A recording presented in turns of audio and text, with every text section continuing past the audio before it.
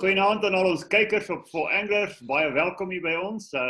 Dis Dinsdag aand en uit die hart van die saak praat ons bietjie met Promania manne. Welkom hier by Vol Anglers, die digitale netwerk wat hengel lewendig hou. En ons het een van die groot manne wat deel is van die Promania en veral die Khulasonke Knockout series hier by ons. Is die kaalvoetman daar van die Vrystaat, Koppie se wêreld, Ella Elsie van der Westhuisen. Welkom Ella. Hey, dankie oom. Dankie vir die voorreg om met oom te kan praat en met almal. Nou ja, ons gaan vanaand so 'n bietjie jou brein tap en ons gaan 'n bietjie met ons kykers deel wat in Elsie se kop aangaan, wat in sy kas aangaan en wat maak van hom die hengelaar wat hy is. So gee my so 'n klein bietjie van 'n oorsig. Waar kom Elsie se hengel vandaan en sy hengelbelangstelling? Ja, so kyk ek hengel al vandat ek 'n klein laaitjie was. Dit saam met my pa en kyk my pa het in die 80's kompeterend gehengel en ja, ek kan sê toe ek nou na skool weet begin werk en nou verdien geld en dan wil 'n ou ook begin. En ja, toe het ek maar begin en ja, eerste jaar aan die Vrystaat A-span of C-span en toe weer B-span en A-span en ja, so maar opgewerk. Wat het jy gedoen om jou van die C-spanne af op te kry na die A-span toe? Wat het die verskil gemaak in jou hengelloopbaan? So ek moet absoluut weet ek was op 'n stadium, weet as ou verloor die dag by die dam. Weet jy doen nou nie goed nie en alles het te verkeerd gegaan en dan ry daai pad van Valdam af 80 km/h dan sê my vrou vir my, "Jesus, hou op so sulk man." Weet jy moet kan verloor en ek kon dit nooit verstaan nie. Ek wou nie verloor. En ja, en ons spreek van hier dan hy speel 'n baie belangrike rol in my, kom ek sê, vooruitgang met die hengel. Ja, hy hou sy kop 'n bietjie reg. So en 'n ou moet kan verloor. En ek kon dit nooit verstaan nie.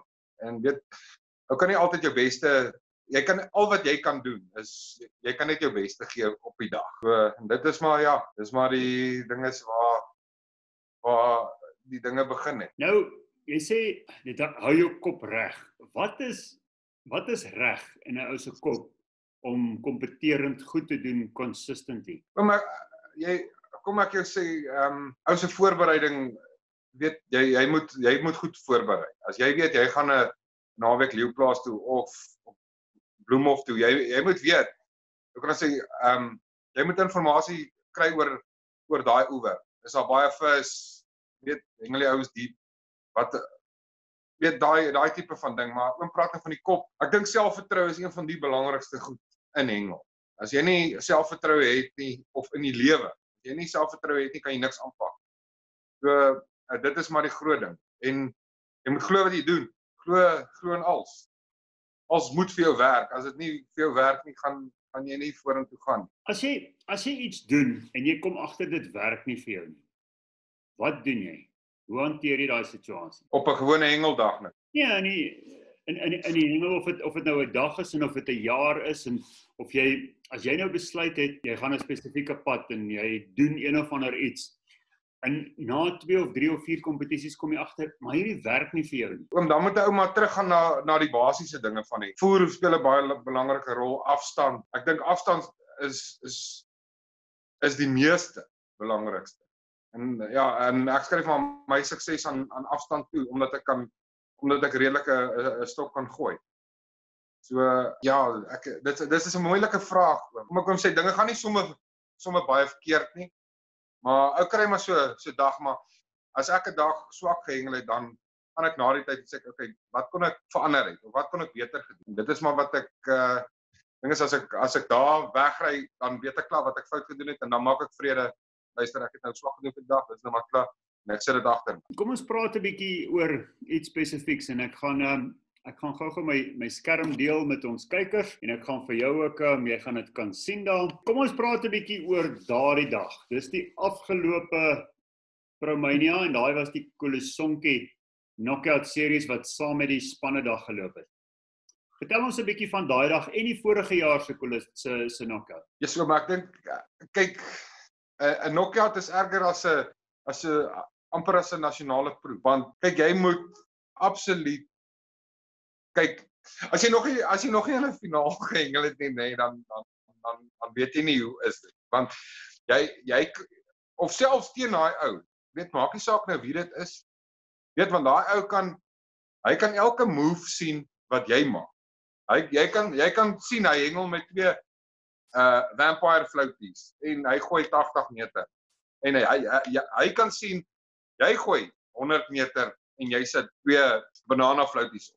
Verstaan? Yes, oom, dit is weet as 'n ou is 'n vis of so voor jou is, dan moet jy kop hou, dan moet jy weet jy sit maar jou kop neer en jy begin visvang. Yes, ja, daai ek dink is een van die strafste kompetisies waar daar regtig waar is. Hier waar ek sit, kry ek eintlik hoendervleis as ek net daaraan dink. So ja, nee, daai is 'n dit is nie soos 'n sone wat jy teen 7 ander ouens nie. Die ou sit letterlik 17 meter van jou af en weet as hy instap en jy stap nie in nie en hy stap die tweede keer in en jy stap nog steeds nie in en weet jy's agter. En weet jy moet iets doen. So ja, jy moet wakker wees. Ou se kop moenie jou los. Hoe balanseer jy, want op dieselfde dag hengel jy ook die spanne finaal en jy hengel die knockout finaal. Hoe balanseer jy daai twee? Dis verskriklik moeilik. Kyk, gelukkig my spanmaats hulle weet ek hengel vir R20,000. So hulle weet Elsie sal absoluut sy beste gee om daai geld te wen. So ja, dit is moeilik want onthou dis pressure van jou ou se span af en dan sit nog pressure hier van jou vrou af hier agter jou sit. En ja, nee, dit is ek het al klaar planne vir daai R20,000. Ja, nee, dit is presies daai hoor. Ja, dit kyk is 'n moeilike storie hè. Want jy weet, dis Desember tyd, dis vakansietyd, weet ou daai geld nodig. Jy moet vang en weet jy ou het so ver gekom deur die ranks om in die finaal te wees. Dat jy moet absoluut 100% op jou game wees. Jy het nou vir 2 jaar ek dink 1 jaar was jy runner-up en 1 jaar het jy gewen, is dit reg? Ja, oom. Wat was die verskil tussen die 2 jare? Hoekom het jy die 1 jaar, hoekom het jy nie al 2 jare gewen nie? Ja, ek wens ek kon al 2 jare gewen het. Ja, so ek dink Bertie, kyk hy het my die nou hierdie jaar gewen, maar dit was op die dag was hy die beter hengelaars. En ek dink sy mind was reg van die begin af. Hy het op afstand gestiek en hy het daai visse begin vang en my kop het my bietjie mislei. Toe wil ek die visse agter gaan vang en toe kry ek hulle, maar toe sit ek te staar. En ek het gebly hoop hy groter vis kom in. Juis, hoe kan ek sê met die nuwe reëls, waar die gewig nou meer punte is en ja, dit werd my getop aan die einde van die dag. Dit gaan maar oor die regte keuses maak op die dag en op die oomblik. Wat sou jy anders te gedoen het as jy daai dag kan oorhengel? Ja, so ek dink ek sal groter bolle hengel. Kyk, dit was mos baie vlak water. So ek het nie gedink die vis sal na 'n kol toe kom in daai vlak water. En dis wat Bertie goed gedoen het. Hy het gestiek op afstand en hy het hom gehou en ek sal definitief groter bolle gehengel het om meer voer in die water te gekry het. En ja, dit is maar een van daai dinge ook. Nou, toe na daai dag wat jy toe nou die 20,000 so bietjie in die water gegooi het. Toe gaan julle deur na die final toe en kom ons gaan nou 'n bietjie terug soontoe. Kom ons praat 'n bietjie daaroor. Dis toe nou daai dag. Ja, dit was ja, kyk ek het my eintlik maar self in die voet geskiet daar Werner. Vertel ons dan. Kyk, ek het inligting gekry dat die barbers wel byt. Kyk, in 'n barber is ek sal liewer verloor met karps, nee, maar ek sal nie verloor met barbers. As jy verstaan wat ek meen, ek sal fight om daai goed te vang want ek hou daarvan. Verstaan, dit is vir my 'n absolute uitdaging om daai barbers te vang. En hoe meer ek kan vang en hoe vinniger ek kan vang, dis my lekker. En die dag het ek wat ek verkeerd gedoen het. Ek sal nie sê die barbers het my in die voet geskiet. Ek was moeg ook. Ek was regtig maar moeg. Toe ek daai groot barber gevang het en ek moes so ver loop met hom na na my bakkie toe en of na my pen toe. Toe sê my vrou vir my, "Eers gooi hom weer." Sê ek nee, ag nee, ek is nou gatvol. Ek is nou moeg. Ek is nou moeg vir daai babers. Ek gaan nou maar soos die ander ouens die visse hier voor draai vang. En nou op daai stadium met die wind lekker gewaai, weet dit is absoluut 100% baber omstandighede. Ek sal hulle gevang het want ek het hulle. En toe dog ek toe sê ek nou in my comfort zone want jy dink jy is voor met die nuwe reëls. En ja, toe by daai klein visies my in die agterend. Daai was nie jou eerste baber nie, né? Nee oom, ek dink ek het 14 of 16 gevang vir die dag. Maar daai was die grootste een. Maar nou moet ek ook sê daai ene het my 'n uur uit die game uit. Wat het daai baber gedoen aan jou karpkol? In terme van die aktiwiteit toe jy terugkom? Nee oom, nee, hy het niks gedoen nie. Die groot ding is wat ek gedoen het is, ek het op 30 en 35 meter gehengel, nee. Maar ek het met sagte voer gehengel, met baie mieliereise. So, ek het voer daar gehad, want ek het groot bolle van die begin af daar gehengel. En die babers het ek, sê so op 130, 140 meter gevang. En nou moet ek ook in dieselfde asem vir hom sê, ek het baie tyd, weet, ou vang vinnig 5 muddies, waar jy 1 baber vang. Verstaan? So ek het 1 stok heeltyd gehou op daai korter afstand, en 1 heeltyd vir die babers, en ja, maar hy het nie my kol, toe ek terugkom, toe ek nog steeds in die muddies, toe lê my 1 polisman in die water, en toe ek toevallig nog aan daar met 'n karpie en 'n muddie. So nee, toe die groot ding is jy kan nie met 2 stokke tempo hengel. Weet as jou tempo op minute of sekondes is, kan jy nie, dan jy skiet jouself in die voet, want jy raak in mekaar en dan mis jy, dan kap jy mis en jy gooi mis by die net. Dit sulke goed, jy maak foute en op so 'n dag kan jy nie foute maak. Het jy ooit na die tyd teruggegaan en gaan uitwerk, hoeveel van daai babers moes jy dalk nog gevang het om in die finaal te kon wees? Kom ek sê nee, as ek dit nou reg het, nee, as ek so 3 5 kg babers gevang het, was ek nog daar. Was ek in. Watter plek het jy in die sone gekry daar? Ek dink 'n 4de. Nee, 'n 5de. Werner Geier het my gewen met een vis. Okay.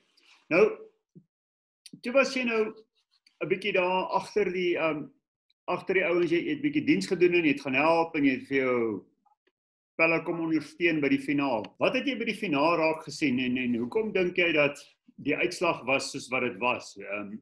Waar Barend die eerste sessie so ver voorgeloop het en waar Jan verbygekom het op die tweede sessie. Wat is jou opsomming van daai dag? Kom ek sê, kyk, die babers wat ons gesien het op wat ons daar gehengel het, nee, die babers is elke oggend daar. Maar of hulle byt net tot so 10. En toe ek by Barend kom, weet toe sy redelik ver voor. Maar almal ken Jan Tom, hy's daai mannetjie is 'n caster. Hy kan 'n stok gooi. En toe die babers stil word, het Barend nog steeds gehou by die babers. 1 stok gehou waar Jan en AP het heeltyd daai kapies getap en weet want jy bly hoop vir daai groot baber, weet wat jou daai hupsoet gee en hy doen nie. En Jan en AP het maar net daai weet toe gaan hulle verby. Ek dink net en weet ons almal weet AP en Jan is albei casters. So weet daai mannetjie kan gooi en nou Jan ook. Ja, hulle daar agter daai drop-off hengel in die rivier. Ja hoor. Okay, ek wil gou vir jou 'n bietjie iets anders terwys. Ons wys bietjie vir ons kykers. Kom ons kyk gou na die volgende insetsel.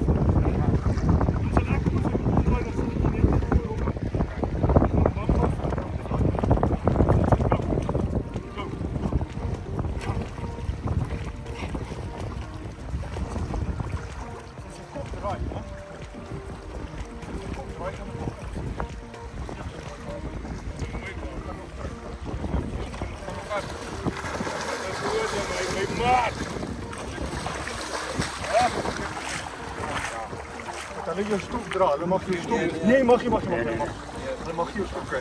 Wat, luister. Sien op.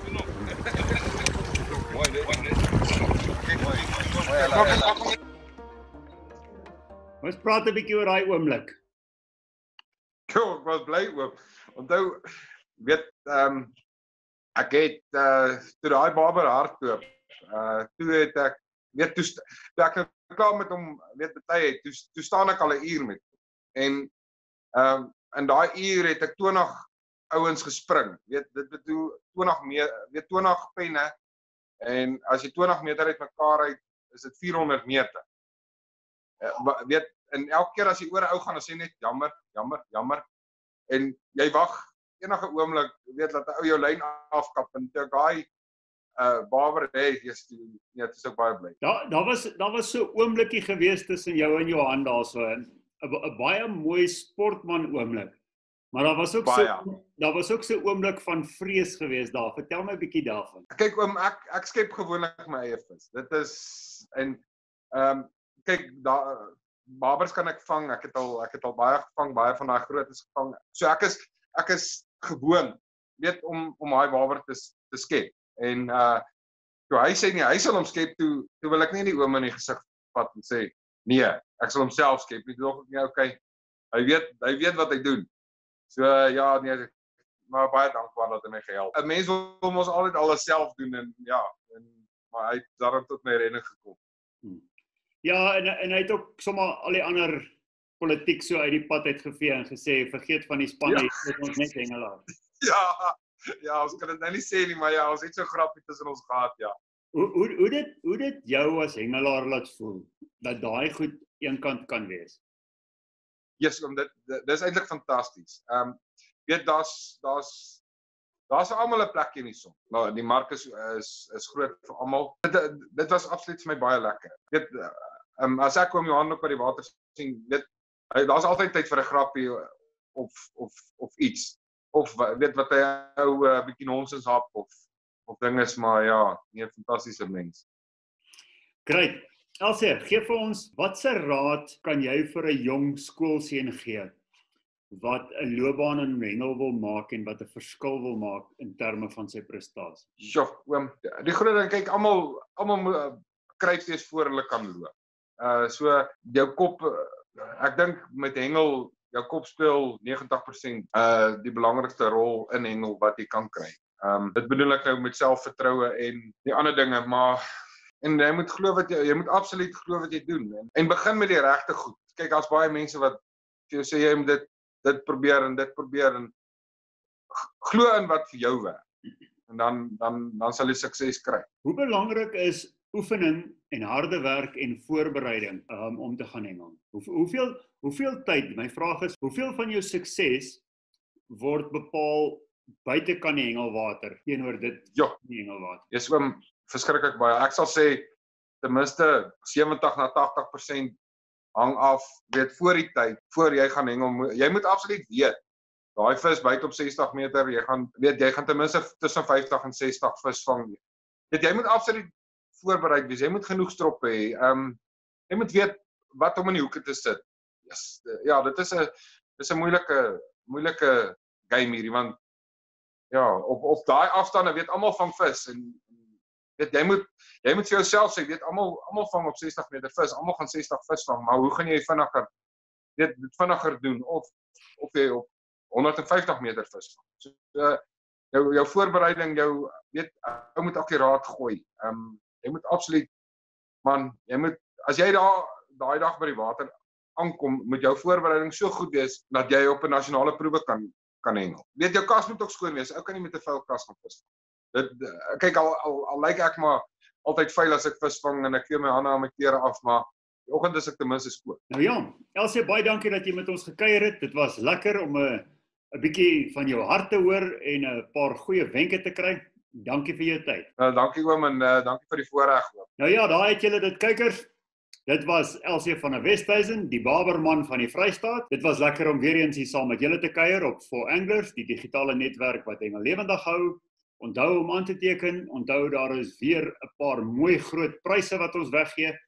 Al wat jy moet doen is om 'n intekenaar te wees, deel te wees van die hengelfamilie, wat alles aan die gang hou. En nou ja, dit is so te sê uit lockdown uit, ons kan al in ons eie provinsies gaan hengel. So, gaan uit, gaan geniet dit, hoor wat Elsie sê, doen goeie voorbereiding, gaan met 'n skoon kas water toe, werk hard, doen jou voorbereiding, jou navorsing en gaan maak 'n verskil. En onthou, julle is awesome. Tot volgende keer.